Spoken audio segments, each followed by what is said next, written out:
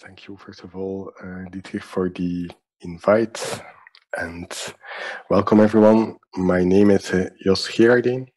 I'm one of the founders, also the CEO of Yields.io, and our company, Yields, is on a mission to embed trust in the world's most impactful algorithms. Okay, so there's plenty of mathematical models, algorithms that govern everything that is being done, and we really want to create tools to help users, builders of models, to actually make sure that those models function as expected. So now how does all of this relate to data, which is obviously the topic of today's meetup? Well, yeah, to start with a saying that data is actually today's new oil. It's the oil of the industry. Basically, it's what many industries are consuming to generate value. So how does that work? How does data actually drive value? Well, actually, data is being used in many different ways, but first of all, like a primary use case of using data is basically just displaying the data to discover obvious patterns. In the end, we want to gain insights, and these insights, they are typically driven by discovering patterns in data. So when just visualizing the data would already lead to insights, well, for this type of tools, you would typically use BI tools to help with this. And I just wanted to show a very dreadful image. I apologize for it, but like we have been bombarded by all kinds of graphs visualizing how COVID is spreading. Well, this is kind of a simple way of looking at data, is just visualizing it. On the other hand, what's much more interesting is that you might also want to discover new patterns in data. And these patterns can be quite deep, of course. And for this, to do this, we are using mathematical models or algorithms. And there's basically a couple of different types of algorithms to do that. The first one, what I show here, is actually an example from DeepMind. So DeepMind is a machine learning, a very famous machine learning company, and they build a few algorithms that, for instance, beat the most complicated game and the world champion in Go, which is one of the most complicated games. And actually, they evolved that algorithm a bit further to also train it again on chess. But the algorithm became so powerful that it was able to actually discover new patterns in chess, even though that game already exists for so long. So how does that relate to data? Well, actually, to learn from chess, what you need to do is play a huge amount of different games. And actually, by doing this, the games that you play become somehow data. No, and then you are using algorithms to basically learn from that data, and that's exactly what AlphaZero is doing. Now, somehow this is still a kind of idealized type of application, because the data that you generate in this way is somehow perfect. As long as you encode the games of chess correctly, then all the games that you play, all the virtual games that you generate to build up your data sets, they're going to be correct. Somehow the data that you create has no mistakes. However, many other algorithms are used on data that is not correct, that might also contain issues. And in that case, other interesting things can happen, of course. A first example is what can happen with incomplete data. So this is here some message that I took from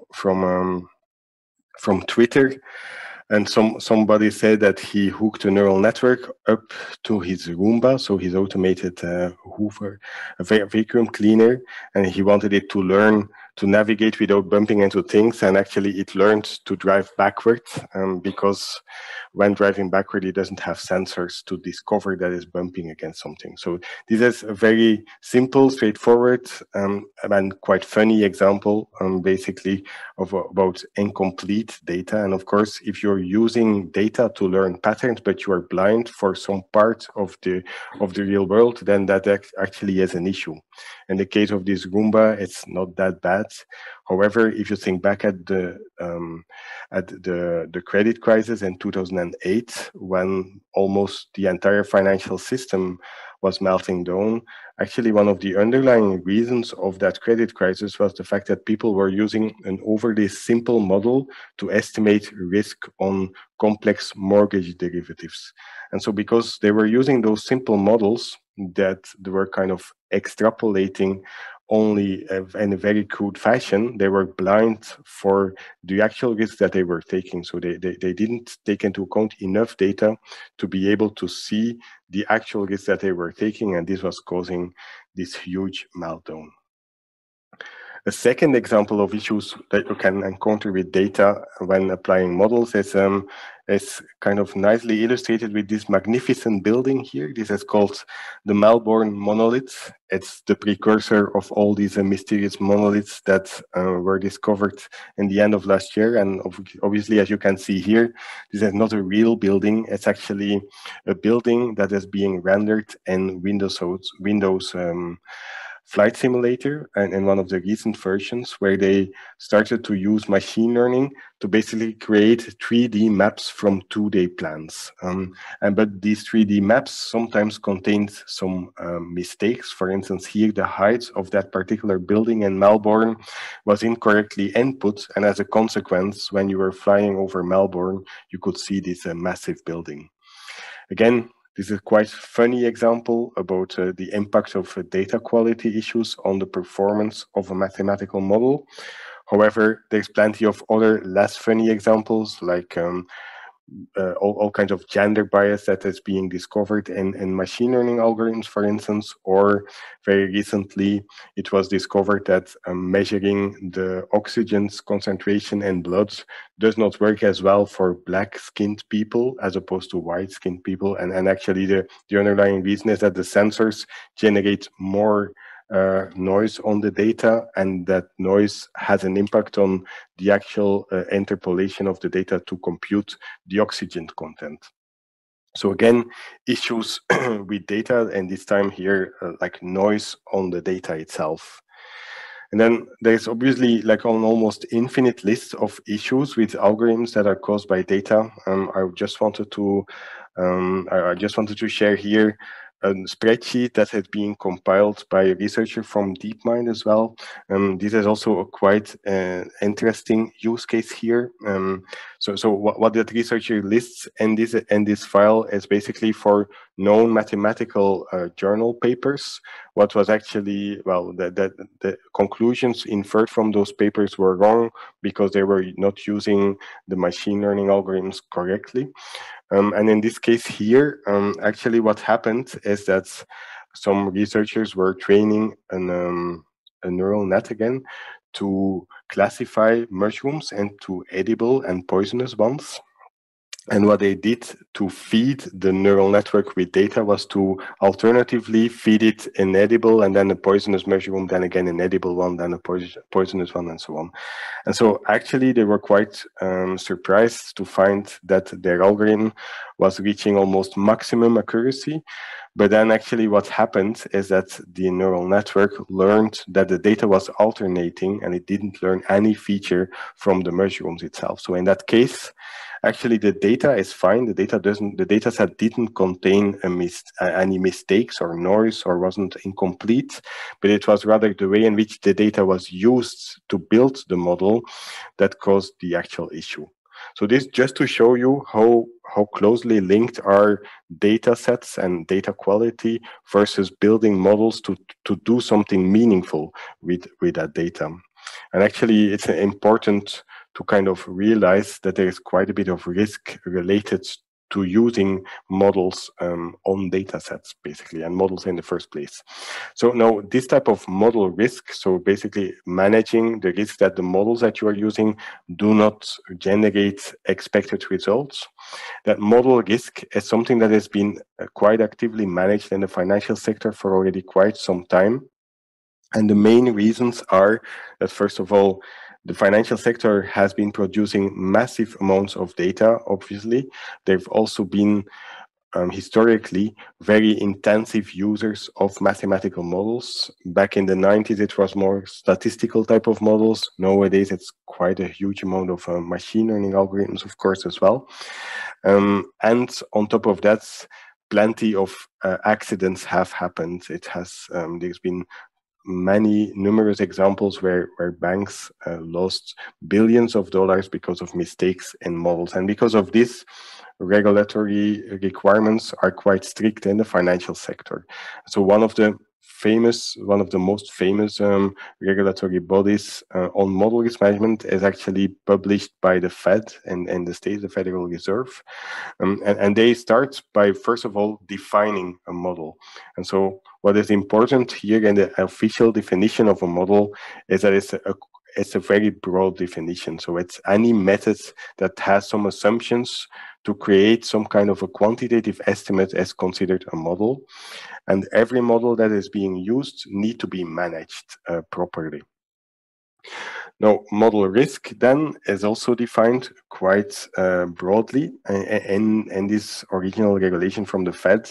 And it says that model risk is actually the potential for adverse consequences based on incorrect or misused model outputs. Okay, so this basically means that there is, on average, two types of issues that can appear with models. Either the simple ones are like bugs in software. It's you just made a mistake. Maybe you made a calculation mistake, or you were applying somehow mathematical theory incorrectly, which obviously leads to mistakes in the outputs of a model.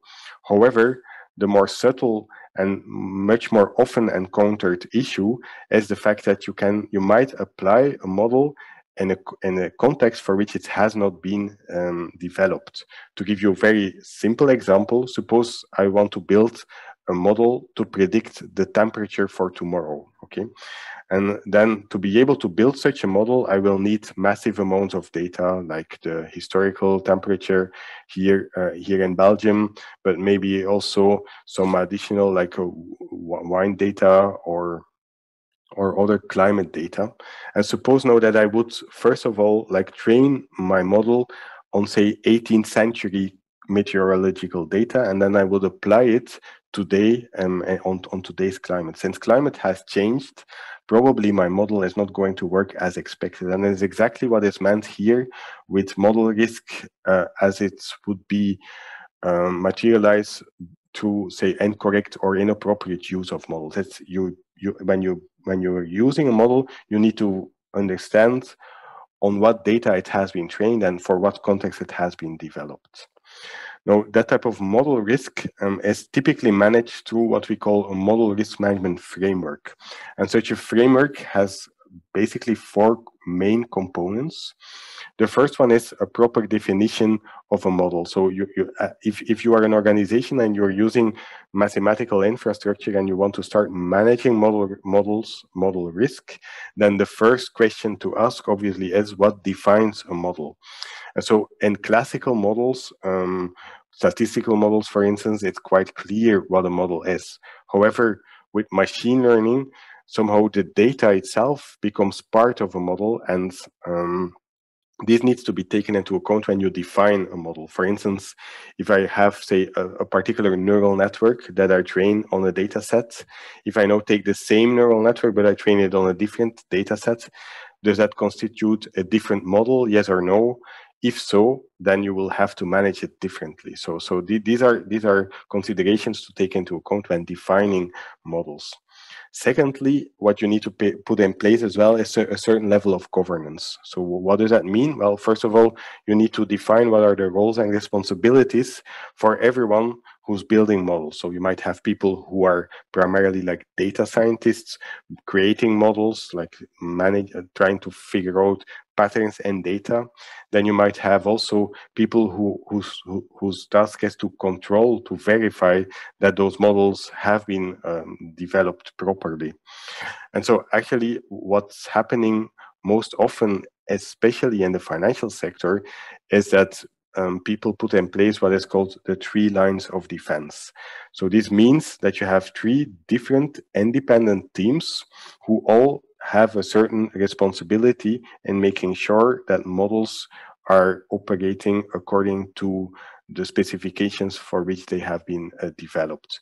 So the first line of defense in that case is the model developers, and their primary task is to first of all make sure that the model is being developed according to the state of the art, but also that they document clearly what's the purpose and under what constraints the model works as it should. And again, many of those constraints are actually driven by the underlying data that is being used to build those models in the first place. Then the second line of defense is what is called validation. And this is an independent team whose task it is to study the model documentation and the data sets and verify independently that the model developer has actually created something that fits the requirements and that functions correctly.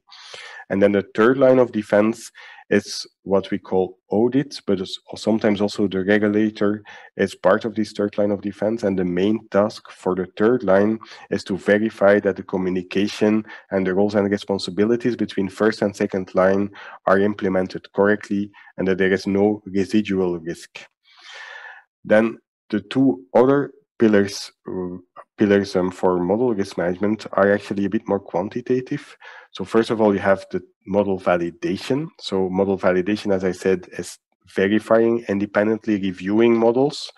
And to perform model validation, you need to have certain procedures put in place, like how are you going to verify that the model is working as it should? Well, the first and foremost task that needs to be reviewed is to check the data. So when you are validating a model, almost up to 80% of the time is going to be spent on verifying that the data makes sense. And this means that you check that the model developers have put enough effort in cleaning the data, so verifying that the data actually does not contain the anomalies that I showed in the beginning, but it's also making sure that the data is representative. And again, here I go back to my previous example. If I want to forecast the temperature and I train my model on the 18th century data set, well, that 18th century data set is probably not representative anymore for today's climate. Therefore, the conclusions that I would infer from the model are not going to be correct. And then apart from that, obviously, you also want to verify that the model is performing as it should. This is often called backtesting. And sometimes you even build alternative models to verify the performance. And this is called benchmarking. And then finally, the fourth important pillar is what we call monitoring.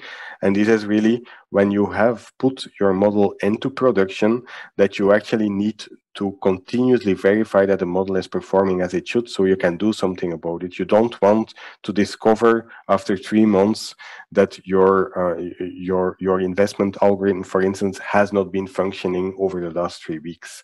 So because of this, you need to monitor continuously models.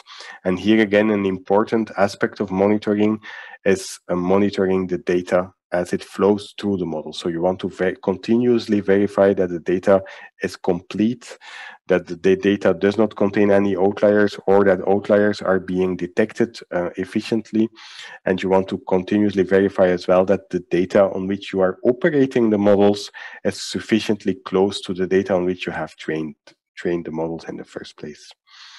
Now, what we notice as well is that that type of model risk management actually has evolved drastically over the last 10 years. And there's basically two important aspects to it. First of all, model risk management has, like 10 years ago, it was primarily a concern for the financial sector. Today, with the advent of machine learning, with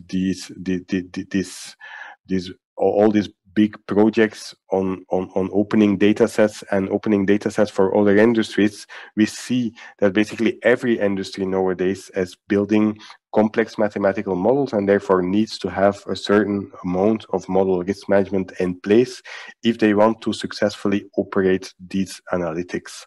And secondly, another important aspect is the fact that model risk management has evolved from a purely governance qualitative type of activity into something that is really very quantitative. You need to measure model performance, you need to measure the risk involved in models. And you need to do this with technology so you can automate it and do it at scale. And the reason for this is that the signature or the character of models has evolved a lot. Like 10 years ago, models were primarily used were like a bottom-up approaches. Like you start with a statistical assumption and then you build out a model based on those assumptions.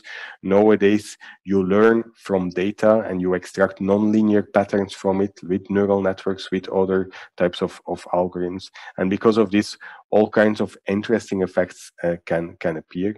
I already mentioned bias, which is obviously an important one. This is also an interesting example. This is called an adversarial attack. So basically, if you, for instance, train a classifier, what I mean is, suppose you build an image recognition algorithm that would be trained to classify pictures of pandas and gibbons. Okay, so I mean, it might not be the best business case ever, but I'm sure that you can dream of other classifiers that could be more interesting. Now, what has been proven is that if you use these complicated algorithms like neural networks or gradient boosting algorithms or other types of nonlinear behavior, then actually you can always find examples of data that has been tuned a little bit to maximally confuse the algorithm. Okay, so in this case, this is a real picture of a panda, and the classifier is able to decide with almost 60% confidence that this is indeed a panda. Then some synthetic noise has been added on top of that picture. And actually, as a human, you can hardly see any difference between those two pictures. However, for the algorithm, this is with 99% certainty a gibbon.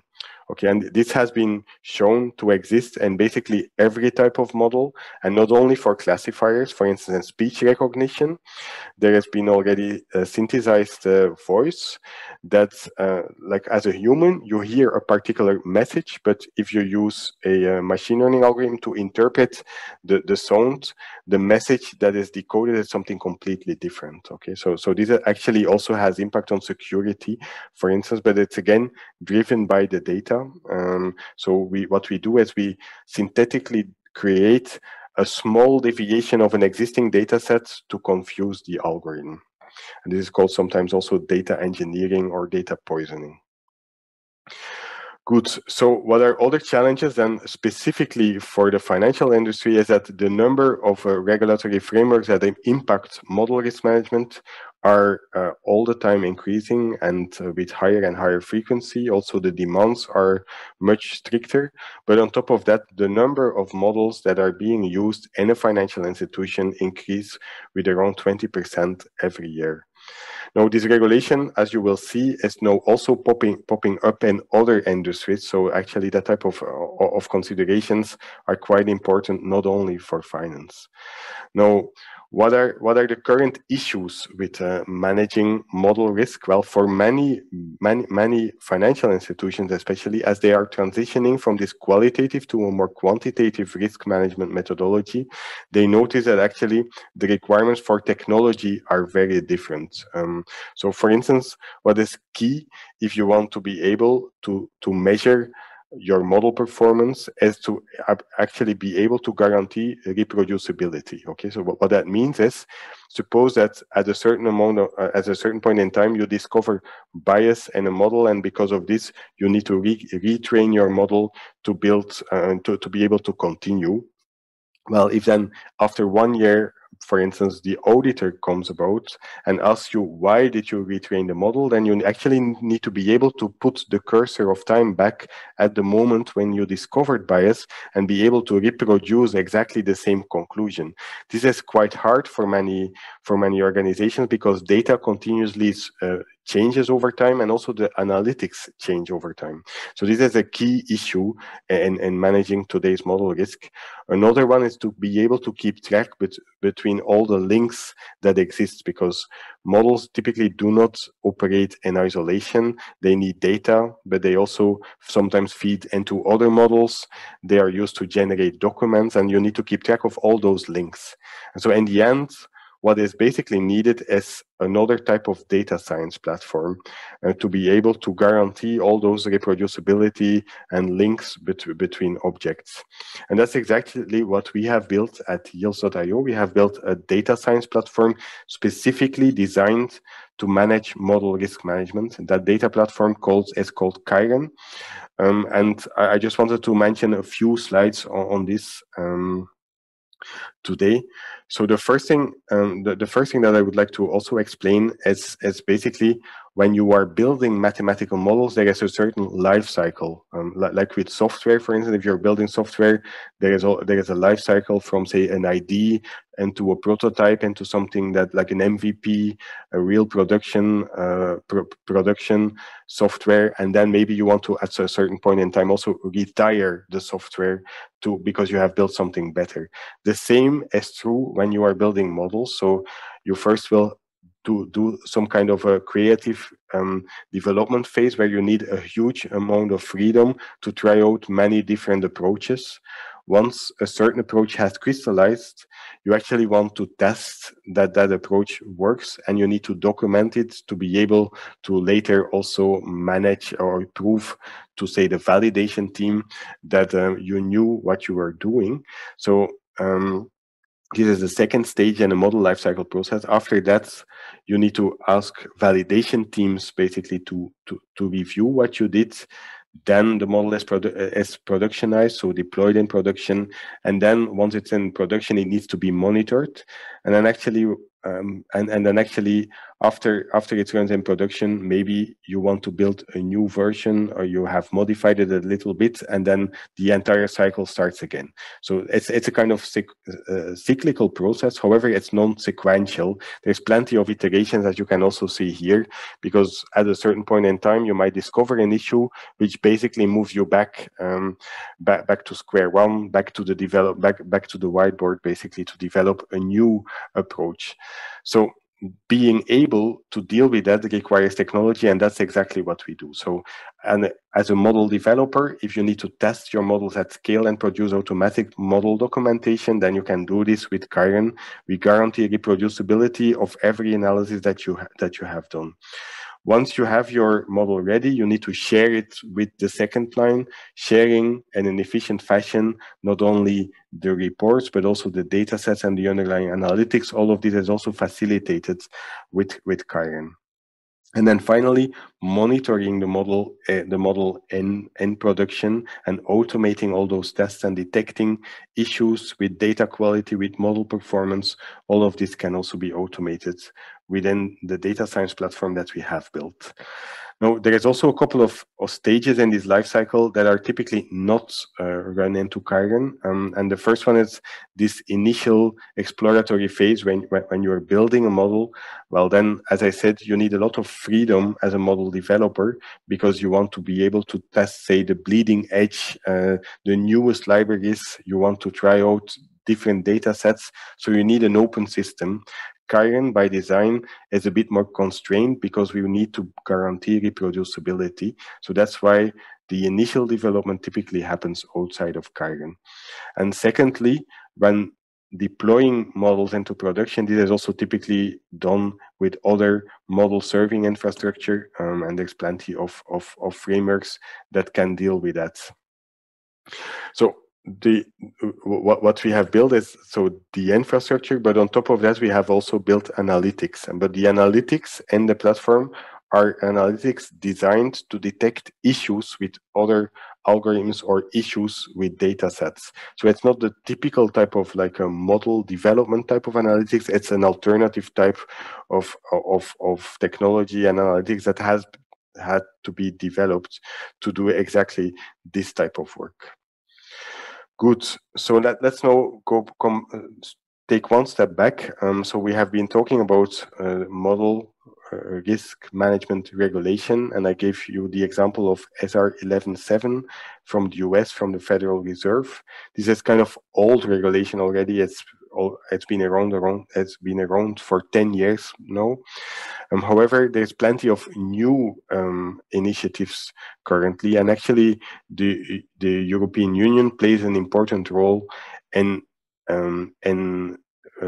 driving the industry towards better model risk management for AI models. Okay, and actually over the last few years, the European Commission has made a few publications on building trustworthy AI, and this is not only for important for the financial sector, but it's also for healthcare, for any AI application actually. And one of the most recent publications was the so-called assessment list for trustworthy AI. This is not yet a regulation. It's more like a guidance for model developers, for companies who are building and deploying machine learning and AI applications, to give them a set of 7 principles to help assess the risk and make sure that the models function as they should. So this is like a modern version of a model risk management regulation.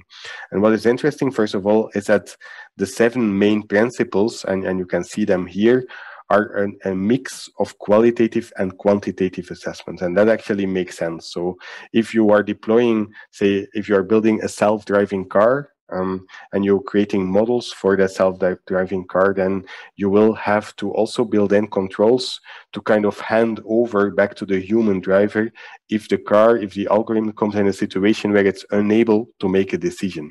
So this is an example of a qualitative assessment that needs to be done. And when reviewing your self-driving car algorithm, you need to verify indeed that that there is certain controls in place to help with that handover process.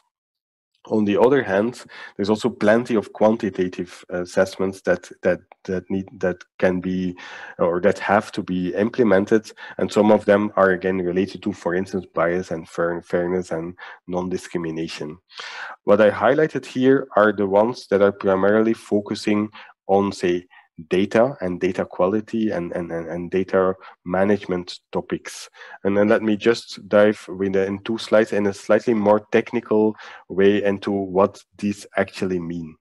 So the first one, on technical robustness and safety, there's plenty of aspects to it. And of course, some of them are just about, say, making sure that the model that you have built is sufficiently robust, so that it can operate in a rich set of situations.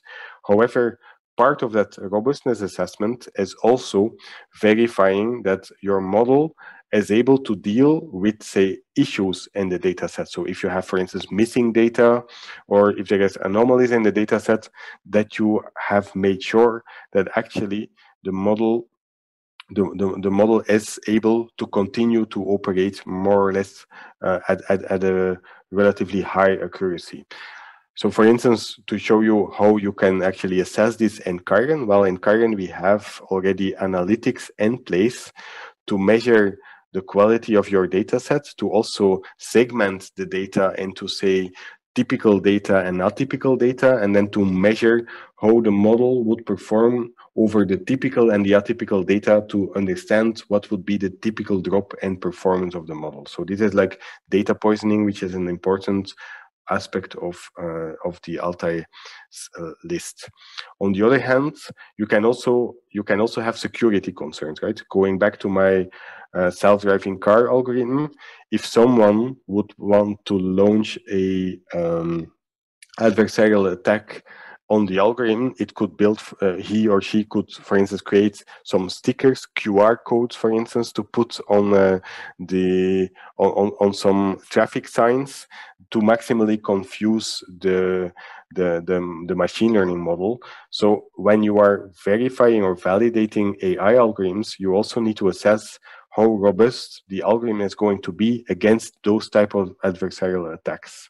Okay, and again, in Kaizen, you have all the analytics in place to do that type of testing in a highly automated fashion and to actually benchmark the robustness of your algorithm against other approaches. Another important data-related topic, of course, is everything related to privacy. With privacy, there is many concepts, of course, that are important. I think for the machine learning and AI community, one of the most important concepts that have been discovered over the last few years is this concept of differential privacy, which allows you to train models on data without jeopardizing the privacy of the data owners. However, when you are measuring, say, or if you want, and you don't have differential privacy in place, you can actually also measure other metrics on the data to verify how large the risk is of disclosure, for instance. So disclosure risk means that if you have a data set that is being used for building a model, for instance, and that data set is somehow anonymous, then of course, normally you would expect that you cannot discover who a certain, that you would expect that you are unable to identify a single person from that data. Now, however, suppose now that in that data set there are different features like I don't know, education, maybe health history, your profession. Suppose that actually by combining some of those features you are able to identify uniquely a given sample. You might still not know who that sample corresponds to, but if you would be able to like merge that data set with another maybe publicly available data set, you might actually be able to discover who that particular sample refers to. So this is what we call disclosure risk, and you can measure it and quantify it by basically counting how many samples you can identify uniquely. So this just to say that privacy, even if your data is anonymized, as long as you are able to like group features together to identify a single sample, there is still a risk for privacy. And the last point that is data-driven in this assessment list of trustworthy AI is the point on bias and fairness. And what I wanted to highlight here is, again, like how fairness needs to be defined and how it actually is emerging from the data set itself. So let's take a simple example. I mean, let's assume that that we are in a country that has two different languages. The North speaks Dutch and the South speaks French.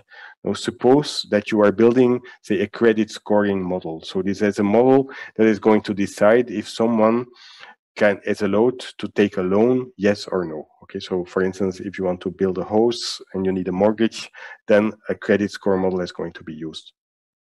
Now, normally here in Belgium, you would not expect that the language, your mother tongue, should have an impact on the outcome of the credit risk assessment. So in that case, if you do not expect this language to be actually used, then you would call this a protected attribute. Okay, so you expect that the model is not going to take that into account.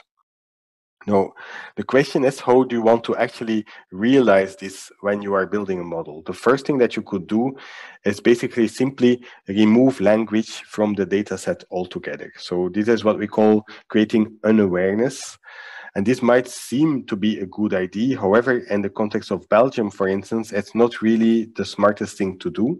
Why not? Well, because somehow the language, the mother tongue, is highly correlated with the address of the person or of the person's home, obviously, because if you are in the north, then most likely you will speak Dutch. If you're from the south, then probably you will be French speaking.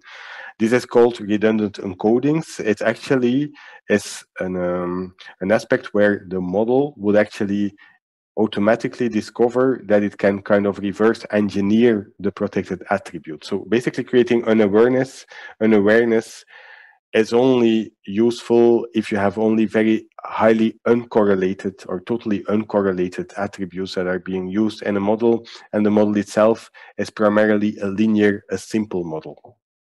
So in most of the cases, this doesn't work. Another thing that you can do is enforcing what is called demographic parity.